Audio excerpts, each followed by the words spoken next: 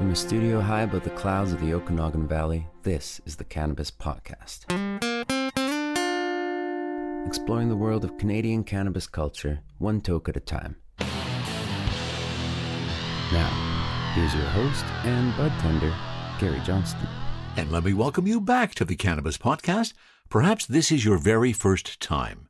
Well, if it is, let me give you an especially warm welcome.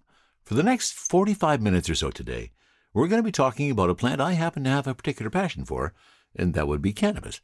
Now, maybe you have a similar interest, and that could be why you're here.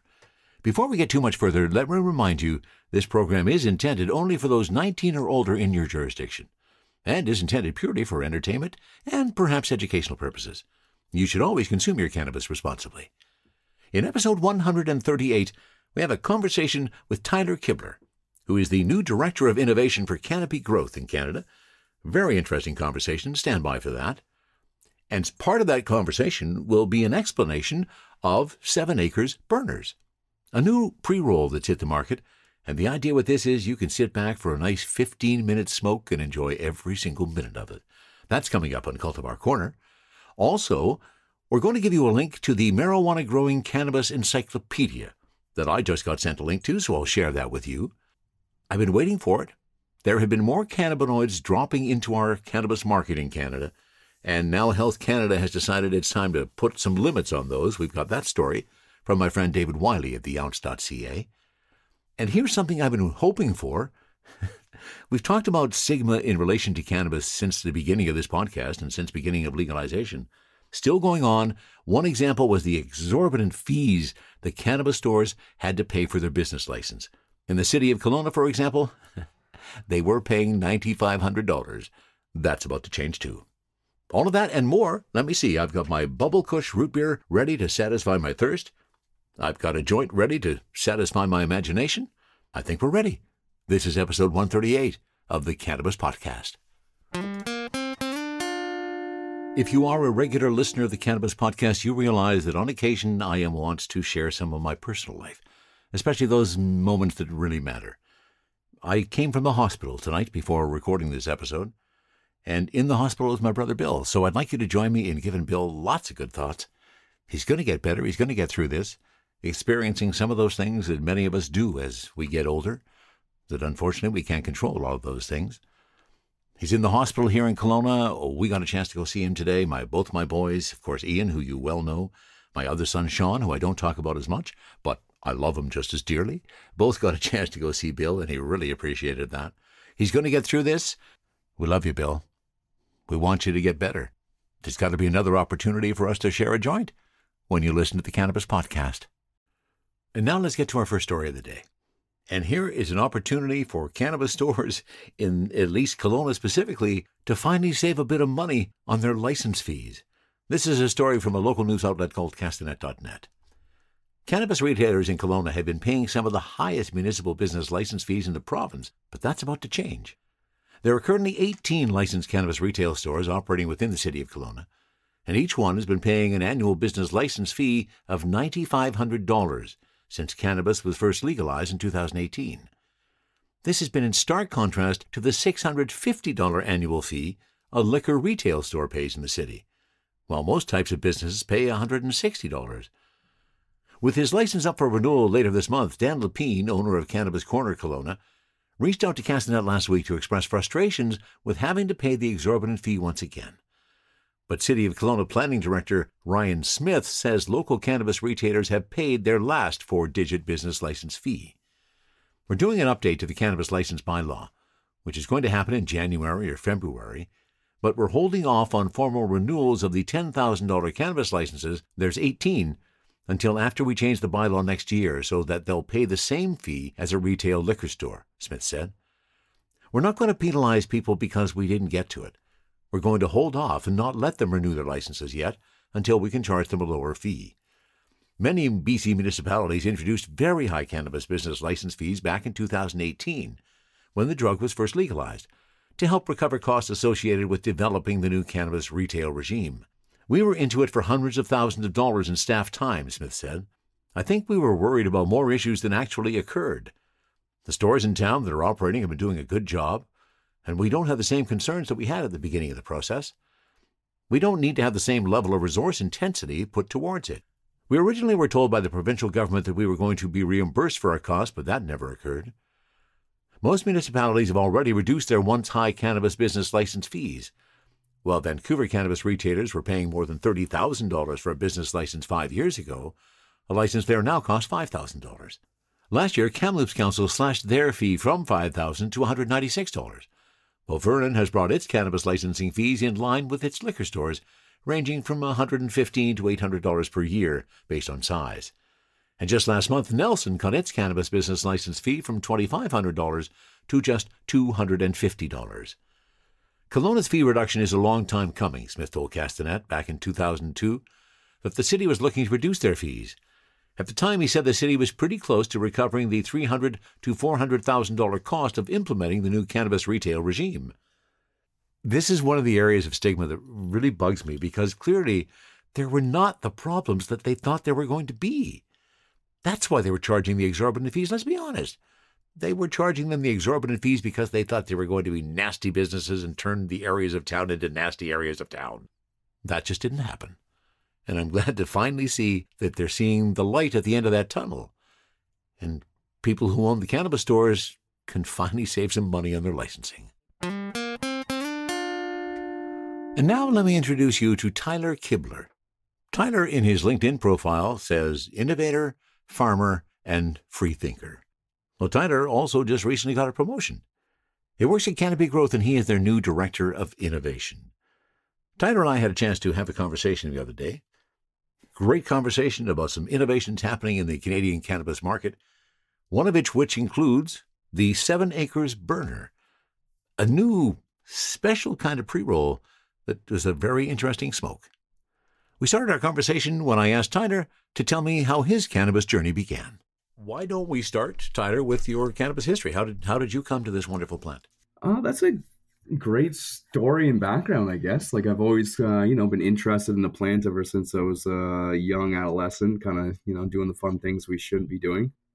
And then closer into college, it just kind of dawned on me. I had a few friends that I met that were growing cannabis and kind of, making more of a business of it, I guess, at that time when I moved to a big city. And shortly after college, I had met my lovely wife, and her goal was to get a job right out of university in the cannabis space, which, unbeknownst to me, was becoming legal at that point in time. I wasn't really paying attention to that part of the world. So then I think this is in about 2014, we moved to BC, and my wife got her first job out of university with an MMAR grower out in Maple Ridge there. And I ended up designing a couple products for them, a plant transporter that one of the big LPs somehow saw on a deck somewhere. And my wife was actually working for them at the time, and they asked her if she knew anything about this just randomly. And she said, yeah, my husband actually designed that thing. He owns the rights to it. Kind of long story short, I ended up getting a job with Aurora back in 2017, and kind of really kickstarted into the legal cannabis space at that point in time. In your role as Director of Innovation for Canopy Growth, which you just moved into, you're kind of fresh in that role. Are you still pretty excited and just can't wait to put all those innovations to work? Yeah, absolutely. It's it's kind of a daunting task to have such a diverse portfolio and kind of picking and choosing where we need to play and what we need to do to win as an organization. But it's unique, right? Like, cannabis seems to be as old as the plant is, and how people have been using it for thousands of years. There's still just new innovative stuff that's still yet to be done, and things that are coming in from other countries that we're learning from. So it's a neat space. It's incredible, actually. But yeah, it is. It's a fascinating space to be in. So what's the exciting factor for you in that, Tyler, of working on these new innovations? And again, I understand that you can't share a bunch of what you're doing because it's proprietary and all that. Yeah. But share as much as you can in terms of the excitement of what you're doing right now.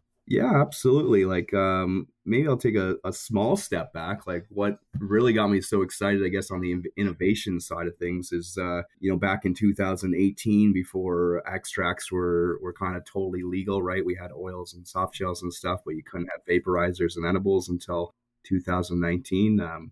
My innovation brain kind of went off, and I was chatting with some regulatory folks, and we found a bit of a loophole that we can make a vape cart that was child safe and had a little push down and screw turn lid on it, and we could sell that under the current regulations as long as it wasn't attached to a battery. So long and behold, we sold the first vape pen legally the day before the 2019 regulations came in, and that kind of like thinking outside the box and kind of really understanding the regulations helped me just realize what the options are, right? Like, not everything is black and white. Everything is kind of up for interpretation, and there's always different ways to do different things. So that kind of like really just drove my head around, like, wow, there's so much more possibilities, that things that we can do. So now I've really worked hard to find different partners, because that's one of the big things, right? Like, I can't come up with all the cool ideas by myself. So I have to find other people that also have cool ideas, and either maybe need some help getting that to the market, or just have, contract manufacturers that have a cool piece of technology that they live and breathe, and are very good at what they do. And they need someone to, take that product and market it and put it onto the market. So that was one of our unique ones that I like this year. We came out with the 7 Acres smooth burners. It's a very interesting pre-roll. Like, the pre-roll hasn't really changed in many, many years, right? It's always kind of a cone. People roll their own and stuff, of course. Me, myself, I couldn't roll a joint if my life depended on it. I was never a joint roller. I was always kind of a bong person myself. And many people were absolutely tired. That's a lot of people's world. The joints never came into it. So yeah, on the burners, I'm going to pause you there, because I'm going to take a little of a step back. And in fact, what I found really interesting, in fact, I was describing this to my family over dinner tonight. When I described it as being, roughly 5 to 6 inches long, and, about a 1/4 inch, 1/8 inch around, and half of it's filter and half of it's weed. And my wife said, that must burn really fast. And I said, well, interesting you say that, because the whole point is it burns slowly. And I can attest, after having you teach me the proper way to light it, yes, it burned solidly and was a beautiful smoke for 15 minutes. You did marvelously. Can you explain a little bit about how that's achieved? Yeah, absolutely. So I can't take all the glory of this, but we found a CMO partner of ours that has this kind of technology and the patent around to make this type of a pre-roll. So of course, like, the pre-rolls are pretty standard. Everyone just puts weed into their rolling paper, and they either roll it up or you stuff a cone. So nothing's really ever changed, right? You light the end of it, and smoke travels all the way through the weed, and you keep burning it until it's gone. What's unique about this burner, this technology, is they put a hole down the center of the pre-roll, and they've structured it, and they kind of like create the technology so that it forms itself nice and dense. And after it's manufactured, it keeps that hole down the center of the pre-roll all the way to the filter, of course. And what that does is allows the smoke to travel down the center hole unobstructed, instead of traveling through the biomass or through your cannabis, which is traditionally how a pre-roll works, right? You smoke it, the smoke comes through the weed. By the time you get halfway through the joint, the weed's kind of dilapidated. There's no real terpenes left. You've kind of already pre-burnt them off, really, before you get to it as you're actually smoking it. Where in this fashion, the smoke traveling down the center hole, kind of like a chimney, doesn't do that, right? So the weed tastes the same all the way through the smoking experience. And I know the filters look kind of funny, because it does look odd. 40% of it's a filter and 60% of it's weed. Is very long. People ask a lot of questions of, why is the filter so long? This is so weird. We find that, just like all new technology, it takes a little bit for people to get used to and get comfortable with and familiar with. But it's purposeful. The filter's so long because it also helps cool down the smoke as it brings it to you. So we find that it gives you a very pleasant experience. It's not too hot, not too cold. You can't take great big drags off of it, like, you could maybe on a big blunt or something. But again, that's purposeful so that each toke is just like the last one, basically, right? Yeah, yeah, very innovative. I truly enjoyed the experience. I'm curious, Tyler, the discussions that led up to the development of the burner. Like, what was the initial discussion that you were first involved in, and what was the initial idea that somebody had that you brought to fruition? Yeah, like just like any other, cannabis smoker, right? Some folks reached out to us actually via LinkedIn, because LinkedIn's one of the the more famous cannabis friendly social media platforms for cannabis people to connect. So so they reached out to us on LinkedIn and said, "Hey, we have this real cool thing we need you to see and try out. It's, the newest and greatest pre-roll." And of course, you're a little bit skeptical, right? Like, I'm just like, how much cooler can a pre-roll get, right? Like, pre-roll's a pre-roll, like, yeah. So, Yeah, that's true.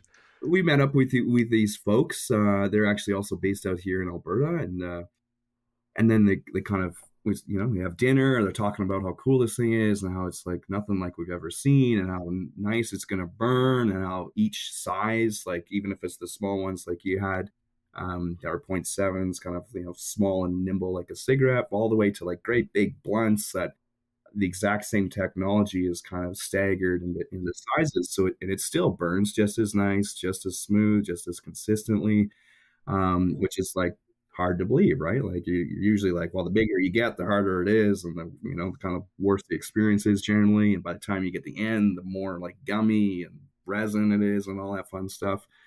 Um, so yeah, they kind of put on a nice little show for us, and then finally we're like, okay, well, let's see these things, right?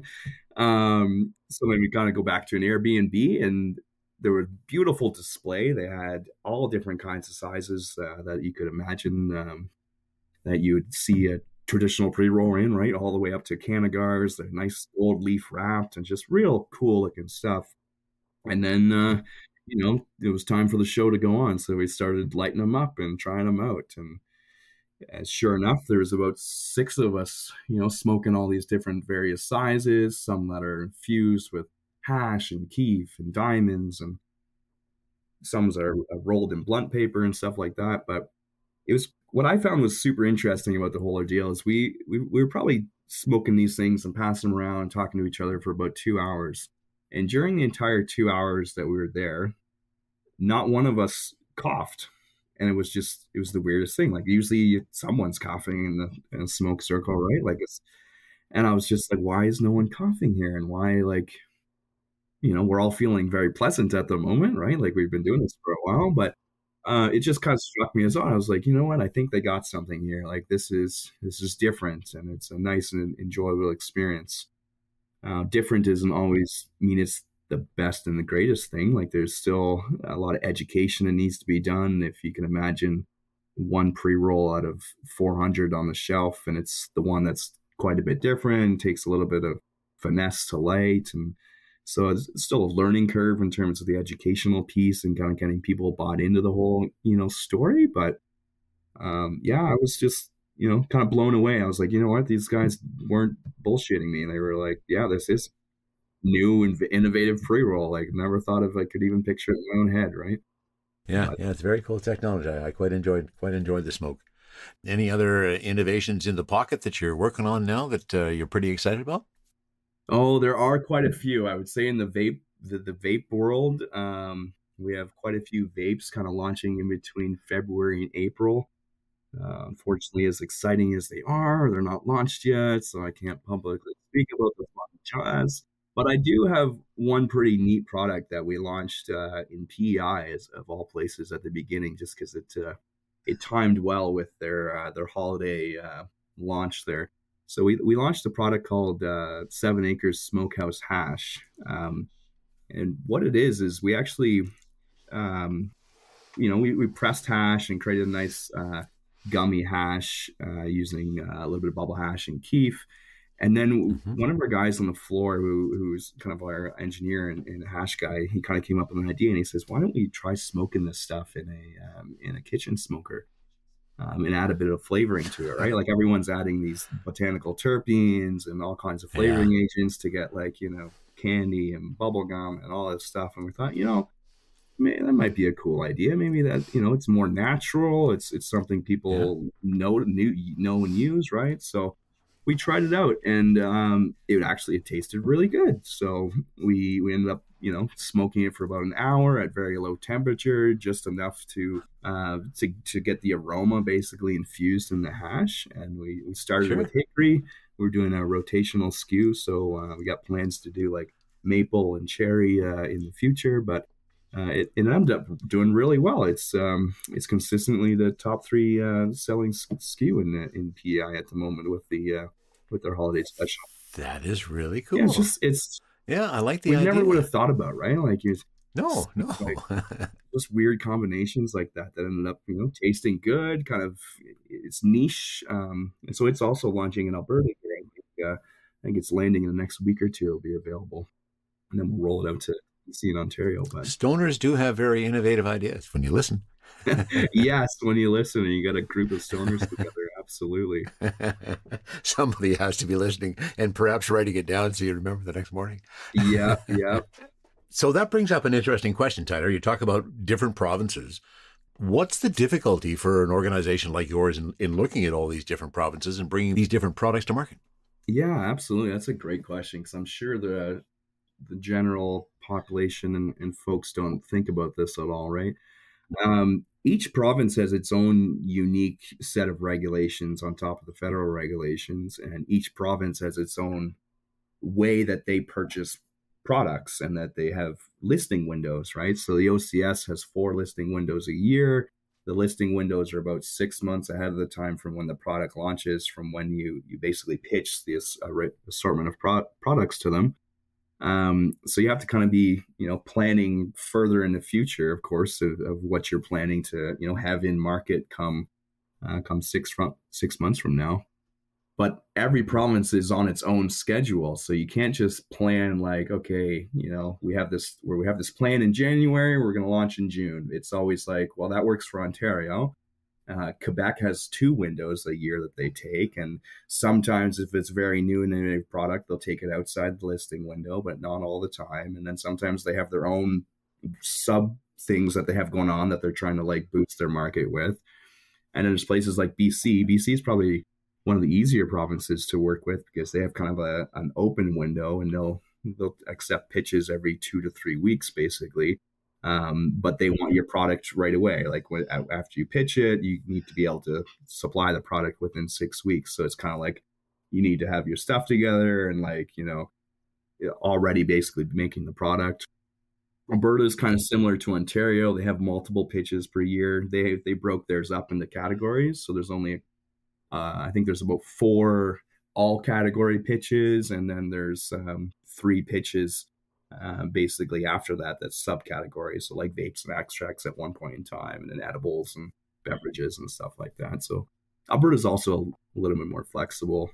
And then there's Manitoba and Saskatchewan, which are direct to retail, and it's a whole different ball game. They also will take stuff at any given time, but you're not pitching it to a provincial board anymore. You're pitching it directly to retailers, which there's 20 or 30 different retailers in those 2 provinces alone. So you're kind of having 20 or 30 different conversations, and the Atlantic Canada has also, got their own kind of schedule of when they take products and which products they're willing to take. And it's just such a dynamic market. It's not just, one product fits everybody.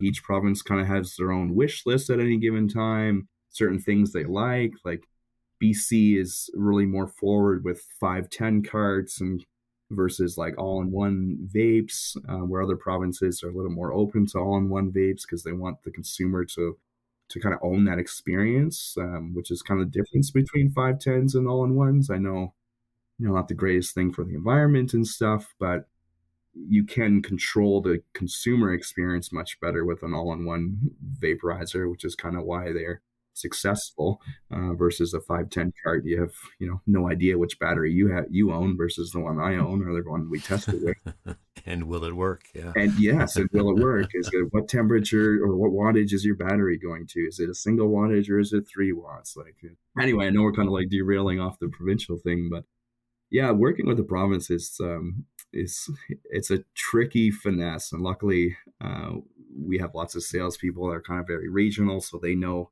their region well. They kind of know what those retailers and that province wants, and it's just a very dynamic, ever changing. Yeah, and as you say, so diverse across our country. Have you ventured into Quebec at all? Yes, yeah, like this is all public knowledge. Like the Quebec listing window is open right now, and I think it was the pitch was actually last week for an April launch, basically, of their products.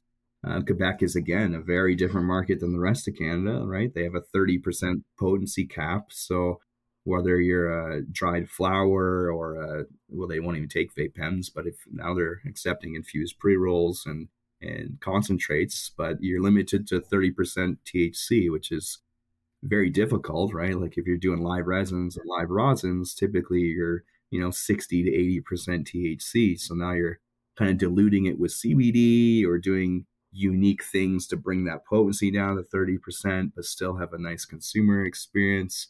So Quebec's kind of its own like little interesting. I've always thought it was. Yeah. And that just seems so odd to me that I can understand the 30% THC cap. If you're going to do that, okay, I can get that. But what I don't get, if you're putting that cap on and yet you're still allowing infused in, what do you expect to achieve with the infused if it's not above 30%? Yeah, right. You got a 29% flower pre-roll and a 29% infused pre-roll, right? The only difference is one flavoring in it probably or something, right? Like, yeah. And have you found that, Tyler, as you look across the country, the different provincial organizations, are they putting certain demands in terms of those THC levels out there? Really, other than Quebec is the only one that kind of has that 30% potency barrier. The rest of them don't put. I guess on the other side, I'm wondering is if there are those that want a certain level of THC out of your product. That is very true. Yeah. So typically each province kind of has its own like list of what they're looking for a certain pitch window. And some of them might be, high THC, which is nowadays high THC is like over 30%. And they call low THC is like 15 to 20%, which is crazy. But they kind of really break it down for you in terms of like typically what their ask is and then like where there might be still openings in their market, right? I feel like they do a good job of not really being too restrictive because, if they always just ask for one thing, then everyone's kind of like, now you're stifling innovation to some degree, right? You're kind of stifling genetics and stuff. Now everyone's just breeding for high THC. And so they're pretty good, at least about kind of opening the window further from what they're generally asking for. But you'll see like a lot of them right now are kind of diverting back and be like, hey, now we don't have any CBD products on the market because everyone's driving high THC for the last year and a half. So maybe we'll open the door back out for balanced strains and for CBD positive strains. So we're kind of seeing a shift back into product calls asking for lower THC products or balanced products, which is nice to see. Of course, they still have a pretty large window for high THC products because that seems to be what sells today. But it's nice to see that at least like about 6 to 8 months ago, they like if you pitched a 1-to-1 strain or something that was like 17 to 22%, you were pretty unlikely to get it. But now they're kind of opening their eyes that not everyone needs to be, completely stoned out of their tree. Some of us like to do things while we're high and kind of like enjoy the experience. Yeah, and some have realized that they don't need those 30% to achieve what they're trying to get, anyways. So Exactly. Well, it's been a fascinating discussion. You've opened my eyes to a whole bunch of things about the industry works, the whole concept behind the burners, the innovation behind that. I don't know if you're ready for it, but it's time for my hot seat questions. Oh yeah, and I think you're probably capable of them. So, simple question. The first one is your favorite cultivar. My favorite cultivar, and I'm not even sure it's available by this breeder, but Planet of the Grapes by Hearst Organics. You used to be able to get it through the one of the medical folks that are out in Saskatchewan there. I think they recently sold their stuff to Mendo, but it was a 16% THC strain with 4.5% terps, and it just tasted like a bag of grapes. Like you open the bag and you just got hit in the face with grape. And it was just a very nice, lovely smoke. You weren't too high, but it tasted just beautiful. Oh, sounds delightful. Yeah. Do you prefer joints or vape? Vape, because I can't roll joints, but I will buy joints. Okay, you'll buy joints. There's a lot of people who buy joints. And thank goodness there are. The retailers would be in a whole different situation in our country right now. Absolutely, yeah. Oh. Do you have a favorite munchie, Tyler? A favorite munchie? Oh, that's, funnily enough, one of my favorite munchies is grapes, because they're just like, they get you over that the seems somewhat apropos and stuff, right? And like you get a little bit juicy, and you can eat a whole bag of grapes and not feel like too bad about yourself. Edibles or flower? That's a good one. I would say edibles. Honestly, I'm not. My wife is much more of a flower person than I am. Since I left college, I just haven't been hitting the bong as much. So I very much into vapes and pre-rolls made by other people. Yeah, I get it. And I asked this question from people all across the country just to see if I get some different answers. And that's regarding what do you call 3.5 grams of cannabis? Do you have a word or a term that you use for that? Oh, a 3.5 grammer. We used to call them not an eighth, because that's a new lingo, but what we used to call them? Like, it was like a half quarter, which is like the weirdest name in the world. You are from Ontario? Yeah, originally from Ontario. Yeah, it was a half quarter. Yeah, exactly. And when I was a kid, I was like, why are we asking for a half quarter? Like, this doesn't make any sense. The first time I heard it, I was working at a store here in BC, and somebody came in and said, "Can I get a half quarter or something?" I went, "What?" What? I said, "Well, a half quarter." I said, "Well, that would be an eighth." And so then I like to joke that in Ontario, they never took fractions far enough. So the jury determined that it was an eighth. That's probably what it was, too, where we just stopped at a quarter. Well, I want half of that quarter. Exactly. Well, lovely conversation, Tyler. Thanks so much for spending some time with me. I really appreciate it. As to the people listening to the Cannabis Podcast, any final words? No, I appreciate you having me. And like, I've been a long time listener of this, at least for the last 6 months. And just like, I love what you're doing, spreading the cannabis news to the masses in a nice, comfortable way. Just you keep doing what you're doing. You have a beautiful podcast. I appreciate that, Tyler. You enjoy the rest of your night.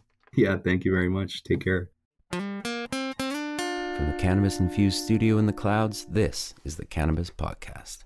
And we're going to go to theounce.ca for our next story, this written by my buddy David Wiley. CBN, THCV, among those hit with Health Canada limits. As cannabis producers flirt with higher amounts of minor cannabinoids in their products, such as CBN, the federal government is firing a warning shot. Health Canada says cannabis producers should be applying the same standard to different intoxicating cannabinoids as they do for THC. That means, for example, the total amount of CBN and THC added together can't exceed the 10 milligram cap per edible or beverage. CBN, which is becoming increasingly popular in edibles, is among Health Canada's list of targeted cannabinoids, as well as Delta-8 THC and THCV. All have shown evidence of binding to and activating the CB1 receptors. For cannabis consumers, this means even tighter restrictions and further limitations to the kinds of products they'll see in stores. While CBG and CBC are also being increasingly marketed in edibles, they are so far exempt. We may revise this list as new evidence becomes available about these and other potential intoxicating cannabinoids, says the federal department's recently issued guidance document. There's evidence that CBN has a sedating effect.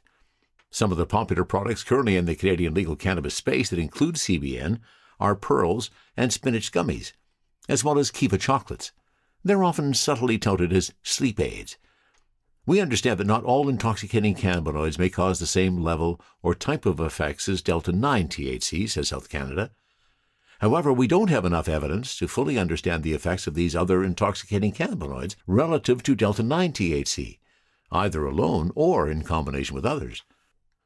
The government says that deliberately including intoxicating cannabinoids to cannabis products to circumvent regulatory controls could increase health and safety risks. As for compliance and enforcement, Health Canada says We strongly encourage licensed processors to follow the recommended specific controls for cannabis products, deliberately made with intoxicating cannabinoids other than Delta-9 THC. It adds, Health Canada asks licensed processors to undertake actions to address public health and public safety risks or non-compliance with the Act and the regulations. However, we may take enforcement measures if required in order to mitigate the risks to public health or public safety.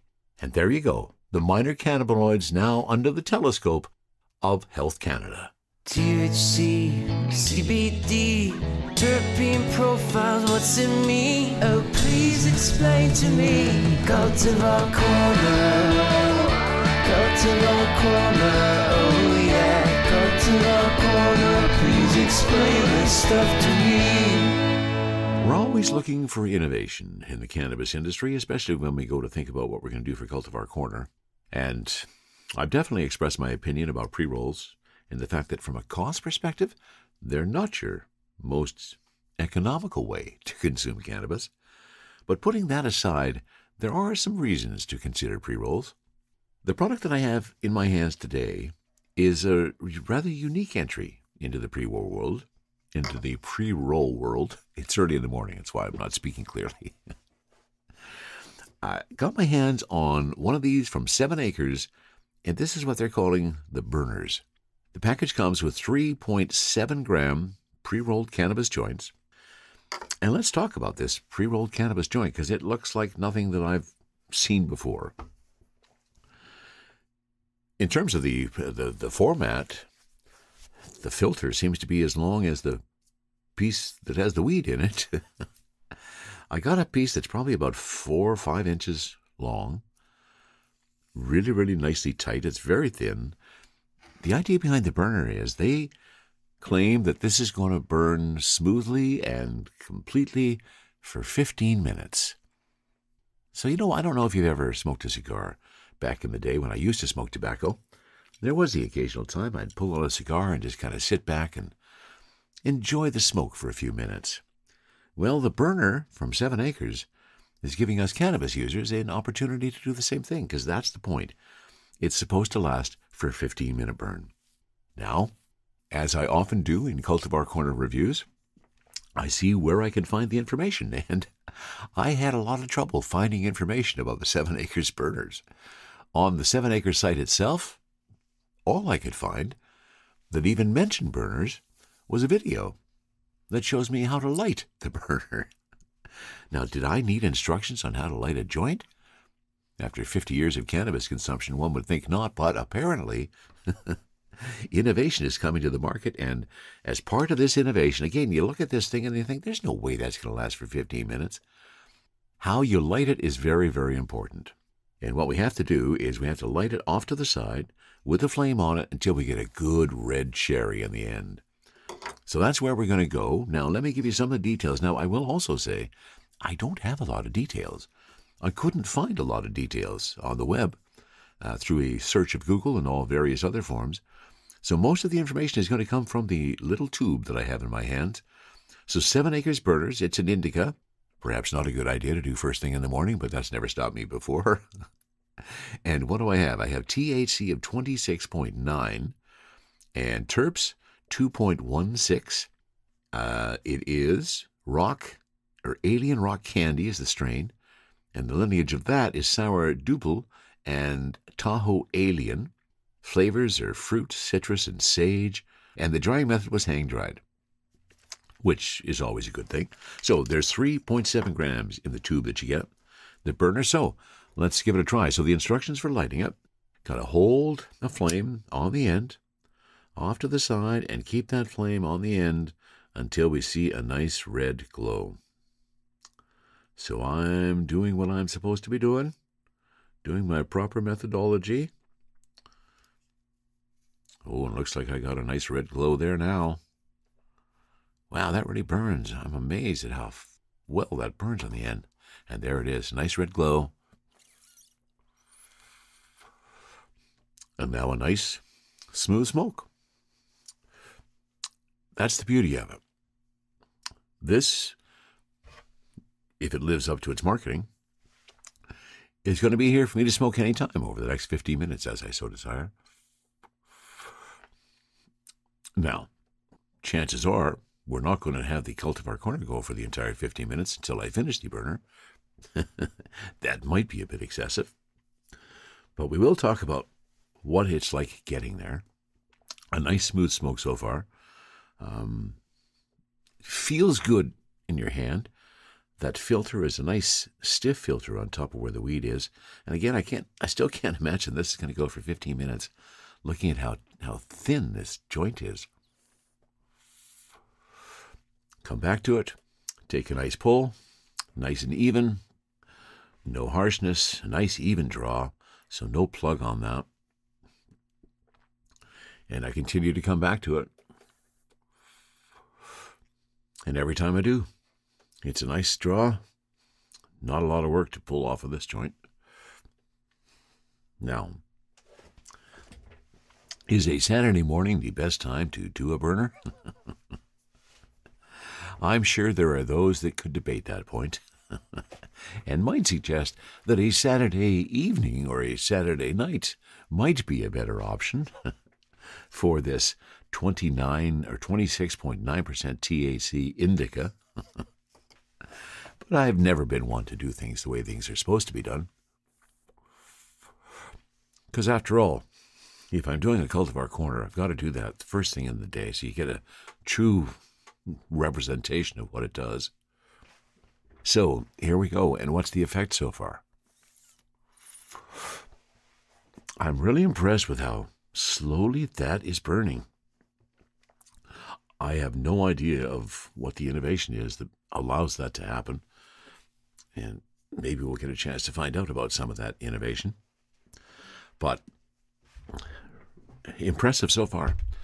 Oh, and I'm starting to feel some of that effect too. Yep, here comes a little touch of happy eyes. Euphoria kind of rising to the surface. Again, don't try to talk while you got smoke in your mouth, Gary. Which is a difficult thing for somebody doing a Cultivar Corner. I find it interesting the way the universe works. At the beginning of this presentation, I talked about the fact that this burner was intended to go for about 15 minutes and that we likely would not be able to deal with the entire consumption of that over the course of a Cultivar Corner, because that would take 15 minutes. Well, the furnace in the studio at Cannabis Podcast decided to play its part in this journey, and it turned on, and I continued to smoke it. So there has been a period of about 6 minutes in the middle of this where I continued to smoke this burner. And I have to tell you, every single time I go to it and take a hit, it's still there. It is burning incredibly well, incredibly slowly. I want to find out the innovation of how they managed to do this, because this is burning incredibly slowly. And no joint I have ever rolled has lasted this long. And on top of that, I'm getting pretty buzzed.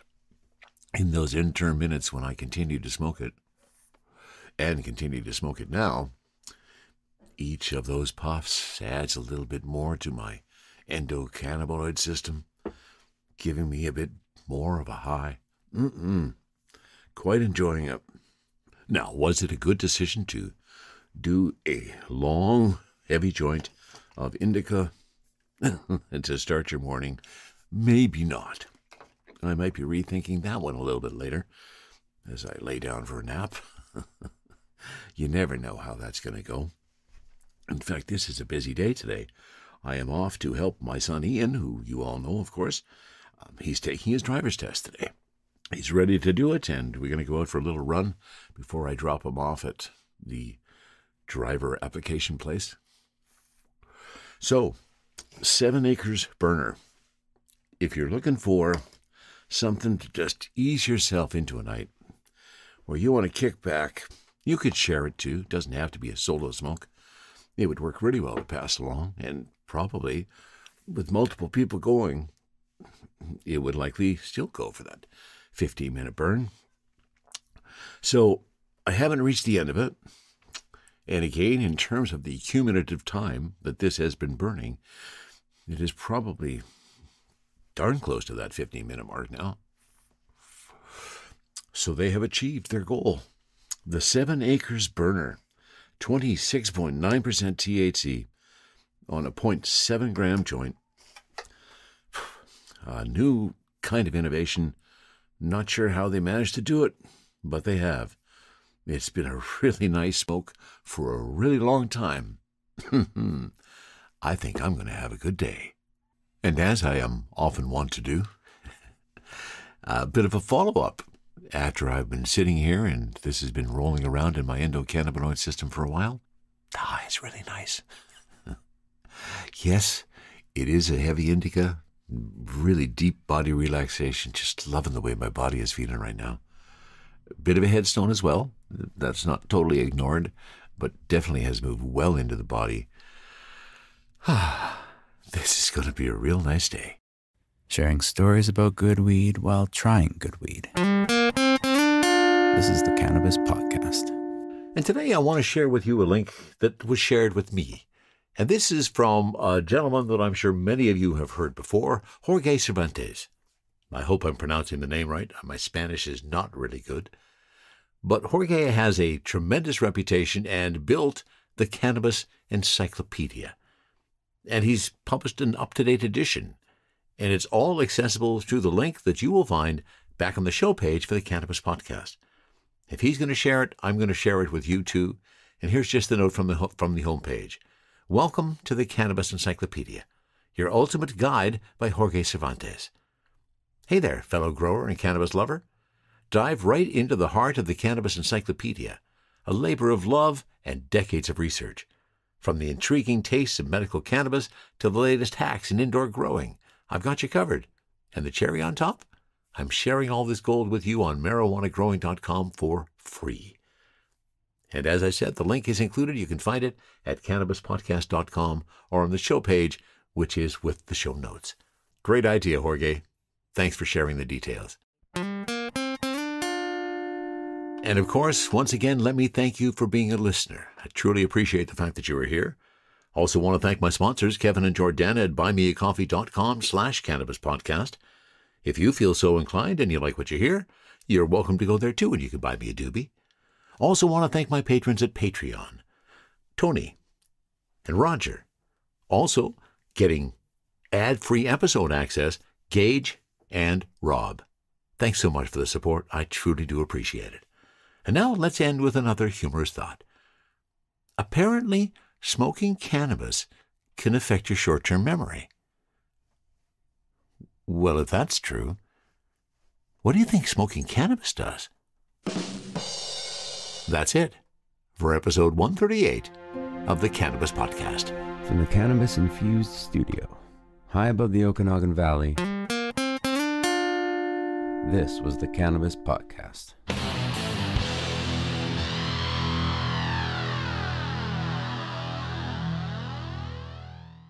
Thanks for listening to today's show.